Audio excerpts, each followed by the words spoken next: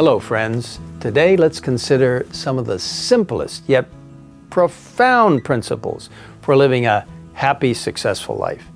These principles come from Jesus himself, who outlined them in his Sermon on the Mount and were an expression of his own life. Take heed that you do not do your charitable deeds before men to be seen by them, he said in Matthew 6:1. Here, Christ strikes at the very core of human nature itself, the desire for self-glory, self-centeredness. How often do we perform some act of charity, hoping to receive praise and honor for our good deeds? And yet, as Christ followers, we are to bring glory to God, whose grace and power gives us the ability to do good. We are to give in sincerity, not to make a show of our good deeds, but from pity and love to the suffering ones, wrote Ellen White. Sincerity of purpose, real kindness of heart, is the motive that heaven values. Jesus then urges his followers to be sincere in spiritual activities rather than putting on a show, in contrast to the Pharisees who, with loud voices, recited long prayers in public places for self-glorification. Jesus instructed, "When you pray, go into your room, and when you have shut your door, pray to your Father who is in the secret place, and your Father who sees in secret will reward you openly." Jesus had certain places for communion with God, and so should we have a place where only He can hear and where we can pour out our hearts to Him. Prayer is an absolute necessity for all who desire to follow Jesus. Listen to this incredible promise.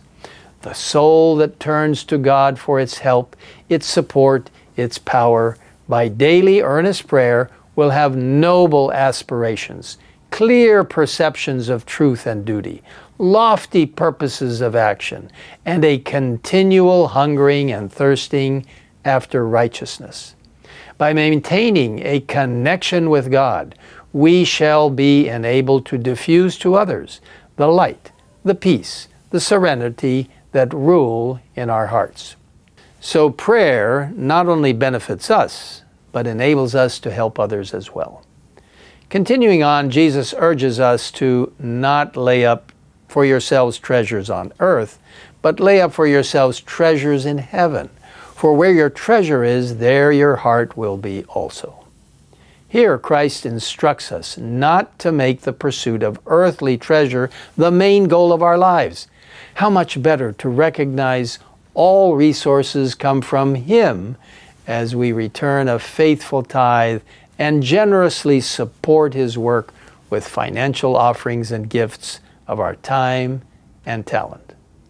Jesus encourages wholehearted devotion to God, warning that no man can serve two masters.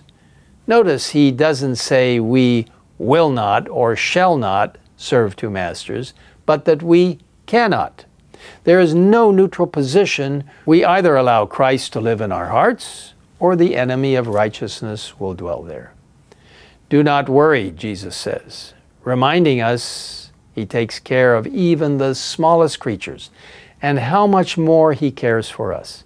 Rather than anxiously worrying, He invites us to seek first the kingdom of God and His righteousness, and all these things shall be added to you.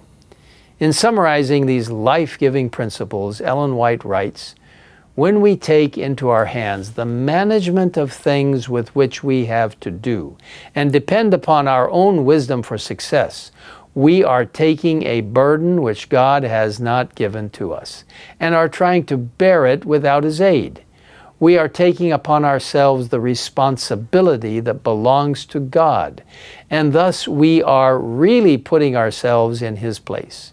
We may well have anxiety and anticipate danger and loss, for it is certain to befall us. But when we really believe that God loves us and means to do us good, we shall cease to worry about the future. We shall trust God as a child trusts a loving parent. Then our troubles and torments will disappear, for our will is swallowed up in the will of God. This, dear friends, is the key to satisfaction, peace, and happiness. I invite you to place your life, your will, in God's mighty and trustworthy hands today. Let's pray. Father in heaven, we thank you for the provisions which you accord to each of us, and so that many of the things that we worry about and are concerned about actually are not things which are our responsibility. Help us to depend completely upon you, recognizing that if we are in your hands, you will guide, you will direct, and you will provide. So Lord, accept us today as your servants, as your sons and daughters, people who are willing to proclaim a message directly from you and to truly understand that you are the provider of all that we need. Thank you for hearing us. In Jesus' name, amen.